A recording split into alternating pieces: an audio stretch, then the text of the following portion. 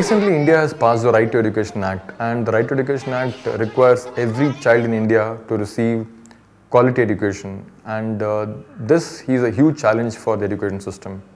And to face this challenge, it's important that we have the required number of teachers in every school.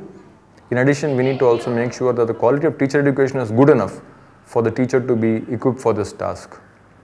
When you talk of role of technology, I think it was Karnataka, and looking at Karnataka, several other states also followed the model of engaging an external agency for education delivery and maintenance. So, it is a very large investment that Government of Karnataka and Government of India is making to see that computer literacy is brought among the students. At the same time, the other objective of taking technology to the classroom, that is not happening to a very large extent. I think now at this point of time, we at least the system is realizing that outsourcing was not the right way to do it.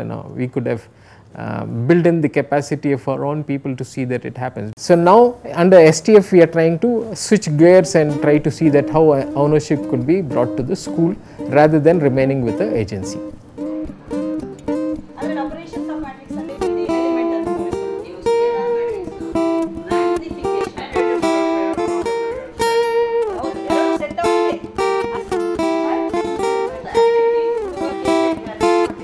ಒಟ್ಟಾರೆ ಈ ತರಬೇತಿಯ ಮುಖ್ಯ ಉದ್ದೇಶ ಏನಿತ್ತು ಅಂತ ಹೇಳಿದ್ರೆ ಶಿಕ್ಷಕರೆಲ್ಲರಿಗೂ ಒಂದು ವೇದಿಕೆಯನ್ನು ಸೃಷ್ಟಿ ಮಾಡೋದು, ಅವರ ಅನುಮಾನಗಳನ್ನು ಪರಿಹರಿಸ್ಕೋಬಹುದು ಮತ್ತು ಅವರ ಅನುಭವಗಳನ್ನು ಹಂಚಿಕೊಳ್ಳೋದು.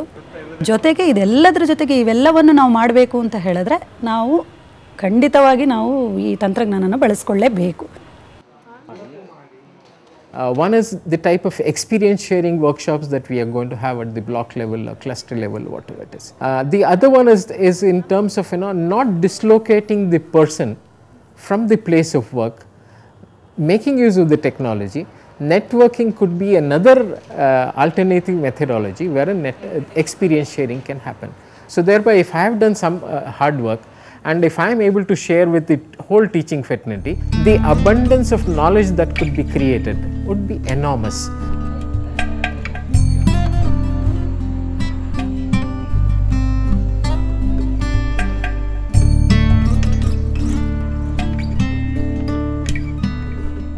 Another important use of technology is to see technology as an enabler for resource construction. MHRD guidelines keep talking about local resource, contextual resources, but we know textbooks are centrally created. But with digital technologies, a variety of tools are available, can actually be used by teachers to create resources. ತಂತ್ರಜ್ಞಾನ ನಾನು ಮೊದಲು STF training ಆಗೋದಕ್ಕಿಂತ ಮೊದಲು ತಂತ್ರಜ್ಞಾನ ಅಂತ ಹೇಳಿದರೆ videos ತೋರಿಸೋದು, presentation ಮಾಡೋದು, slide show ತೋರಿಸೋದು ಅಷ್ಟೇ ಅಂತ ಅಂದ್ಕೊಂಡಿದ್ದೆ. ಇತ್ತೀಚೆಗೆ STF ಹೋಗಿ ಬಂದ ನಂತರ ನಾನು ಸಿಮ್ಯುಲೇಷನ್ಸ್ನ ಕೂಡ ಅಡಾಪ್ಟ್ ಮಾಡ್ಕೊಳ್ಳೋದು ಶುರು ಮಾಡಿದ್ದೀನಿ. ಸಿಮ್ಯುಲೇಷನ್ಸ್ ಮತ್ತು ಟೆಕ್ನಾಲಜಿ ಯೂಸ್ ಮಾಡ್ಕೊಳ್ಳೋದ್ರಿಂದ ಖಂಡಿತ ಮಕ್ಕಳಲ್ಲಿ ಆಸಕ್ತಿ ಬರುತ್ತೆ.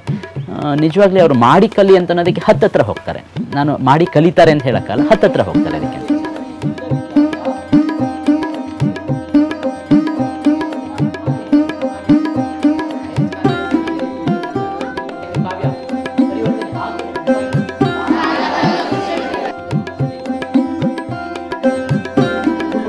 Said that the subject teacher forum tries to use a variety of digital methods. Now the nature of digital tools that we use is extremely important. In education, sharing and collaborating is a very essence of teaching learning. Textbooks are publicly owned. However, when it comes to software, unfortunately we are used to using software which is proprietary. Proprietary means that we don't own it. We have only been given a license to use it.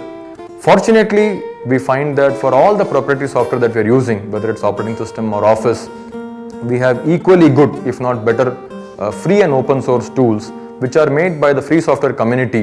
So it is what we call a public software, meaning that it's free to share, it belongs to all of us. So just like we have a public education system, we are saying that the software that the public system should use should also be publicly owned. The greatest advantage that I see is, one is in terms of the attack of virus.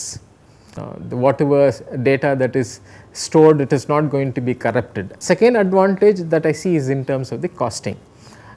Third advantage that I see is in terms of when the software is being upgraded, I don't have to procure a new version for that.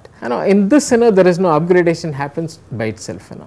So thereby I see three at least distinct advantages. The advantages could be much more than that.